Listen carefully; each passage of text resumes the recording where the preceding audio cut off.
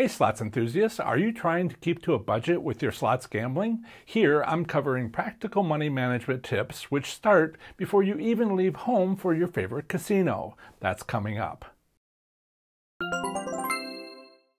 None of us were born already great at budgeting our bankrolls for playing slots at casinos. Unfortunately, great internet advice for practical slots money management is all jumbled up with myths and misunderstandings. For clarity, I've sorted through them and found the best and most practical tips for you. The time to manage your casino bankroll starts before you ever leave for the casino. As is often the case, preparation is key. How much bankroll you take doesn't matter to casino slots. Being on a budget means you adjust your play to match your bankroll, not the other way around. Going to a casino is lots of fun for many people. It doesn't need to be about taking financial risks. My second practical tip in this video series is never borrow money with which to gamble. It is possible to win money at a casino, yes, but there are no guarantees even with my best strategies. Don't assume you'll come home a winner before you've yet arrived. This advice not to borrow goes double for credit cards. The cashier's cage at a casino will be happy to give you a cash advance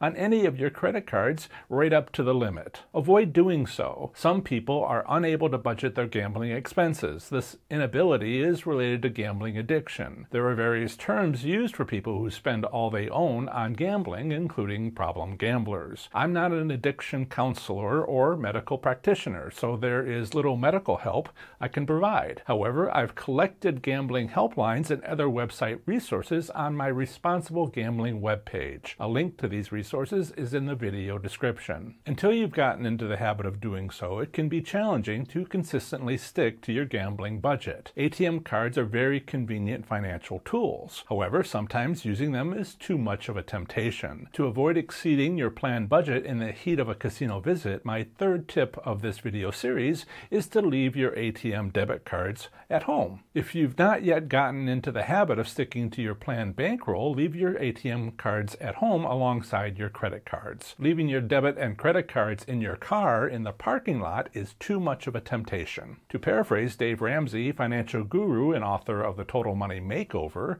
if you already had good slots money management skills, you wouldn't be watching this. Whether a problem gambler or simply looking for practical tips, we all need to develop and maintain good financial habits. This advice includes managing your casino bankroll. You know yourself best, or your spouse does, so use that self-knowledge and self-awareness as an advantage play to reduce the odds of losing your shirt, figuratively speaking.